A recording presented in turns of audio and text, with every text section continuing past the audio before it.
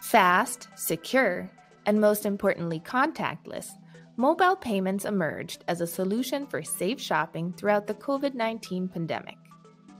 Momentum is gathering for mobile payments as they are set to make up 39% of all point-of-sale transactions by 2025. In our new publication on mobile payments, Statista explores the data behind the trends. When COVID-19 began, people suddenly needed to avoid shared surfaces, including cash, PIN pads and pens used to sign for credit card transactions. Mobile payments provided a safe, secure and totally contactless alternative, giving the boost needed to take off on a global scale. Hi, I'm Rainer de Best, author of Statista's new Mobile Payments Dossier Plus. One area this Dossier Plus explores is the different ways mobile payments are used across the world. In Europe and North America, they now support existing trusted infrastructure.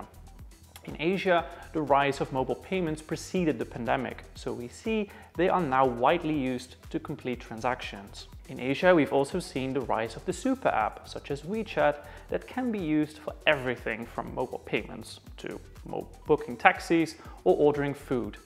Now, this is less common in Europe and the United States, with people preferring to use specific services such as Uber or DoorDash. In sub-Saharan Africa, mobile money is quite popular. This is a unique form of mobile payments in which money is sent often via SMS through a mobile money provider instead of a bank. This means any mobile can be used to pay or send money, not just a smartphone. This opens the door to greater economic inclusion in a region where many people don't have or don't want a bank account. As restrictions ease around the world, many are curious as to what the future of mobile payments holds. Will mobile payments continue to grow, or will shoppers move back to old habits?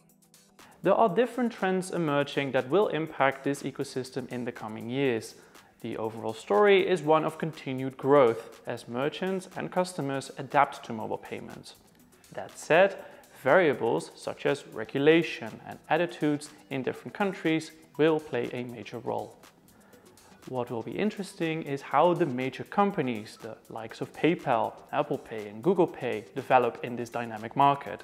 That's why we are working on a follow-up to this report that will finally provide more insight into the companies at the heart of mobile payments.